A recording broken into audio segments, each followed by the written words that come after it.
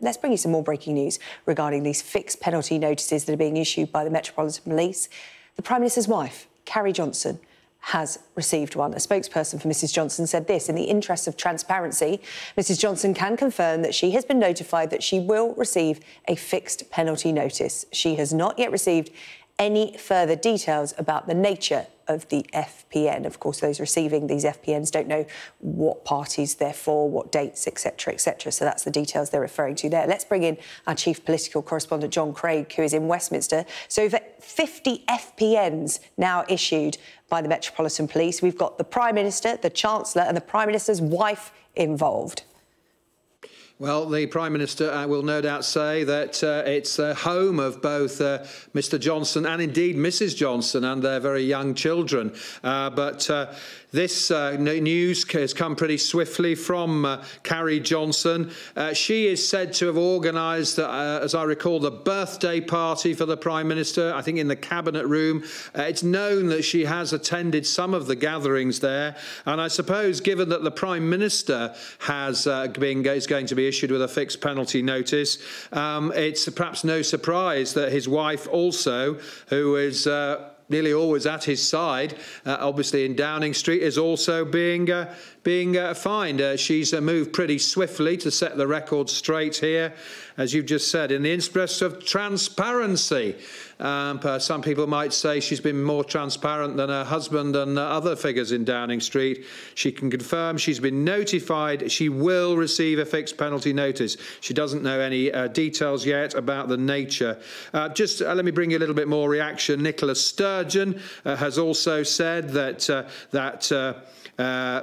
Boris Johnson must resign. He broke the law, repeatedly lied to Parliament. The basic values of integrity and decency essential to the proper working of any parliamentary democracy demand that he should go. He should take his out-of-touch Chancellor with him. So political opponents are piling in, as you can imagine.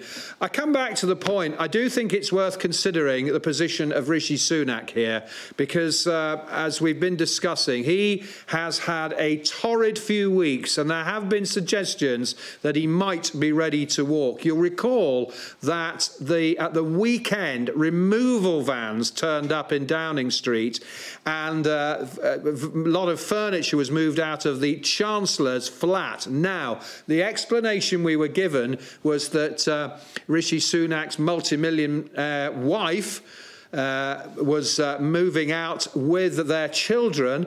It was claimed temporarily to move to their home in West London to be near their eldest daughter's school. So, clearly some upheaval in the Sunak household already. It was reported that he'd been considering resigning over the whole tax problems he and his wife are facing. Remember, he gave that defiant and at times emotional interview to The Sun towards the end of the last week and hit out at those who were criticising his wife. And he's saying, "Don't smear my wife." So the Chancellor, if not the Prime Minister, and we know the Prime Minister will want to cling on, but the Chancellor, it has to be said, is more likely to quit than the Prime Minister. And if the Chancellor were to resign, if he were to say, "I've had enough of this, I've been found to break lockdown rules, and I'm facing all these questions about my tax affairs, I've had enough, I'm going to quit," then, of course, that really will massively pile the pressure on the Prime Minister if the Chancellor were to resign.